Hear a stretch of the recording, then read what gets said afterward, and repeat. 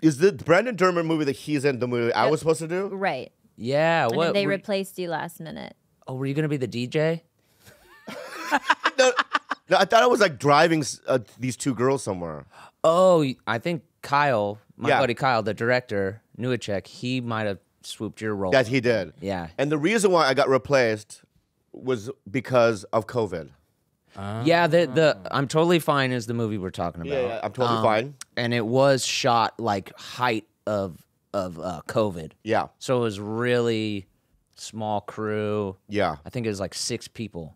Yeah, and I remember him calling me that night. He's like, dude, I think one of the actresses got COVID or something. And he was just like, I just can't, risk you coming out here. Yeah. And I go, I cried. You did? You shed a tear? Yeah, because it's my dream to be in that movie. Well, maybe I'm a such a huge sequel. fan. It could have a sequel. You will, really? Maybe. He's a great guy, is he not? Kyle or Brandon?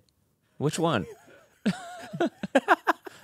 are you trying to confuse me like that? What are these mind games you're playing with Bob? Like, what's up, man? You still mad about at the diner? Yeah, and I'm finding a way to get you. Yeah, I know, but what I'm just saying, I already apologized to you, man. If you're going to do this. But you have to accept that I'm preying on your downfall. You thought it was COVID that didn't get you in the movie? Wait, I'm You gonna thought it was call- COVID? Wait, I'm gonna call Dermer right now because I did get a missed call from him. Yeah, call him right now. I need to talk to him because I think it's him.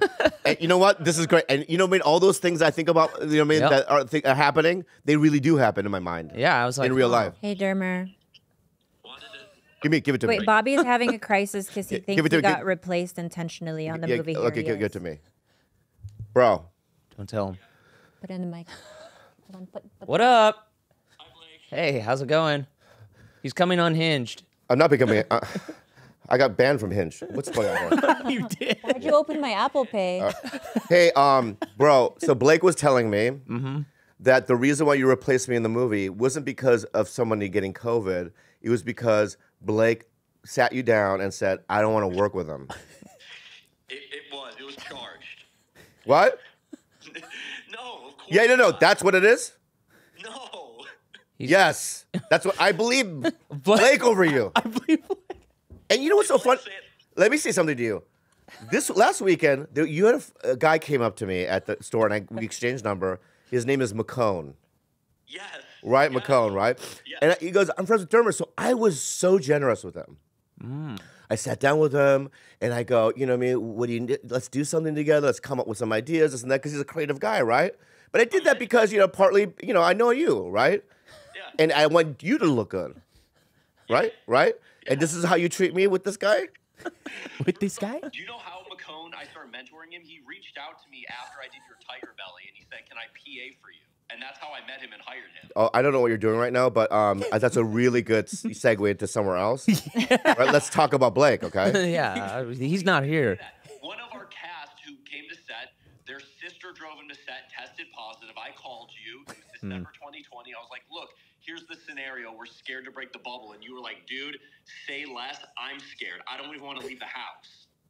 I said that? I said that. It's your decision. Yeah, you were like, thank you, dude. You were like, I've been stressing over this. Okay, my bad. Yeah, you didn't want to show up.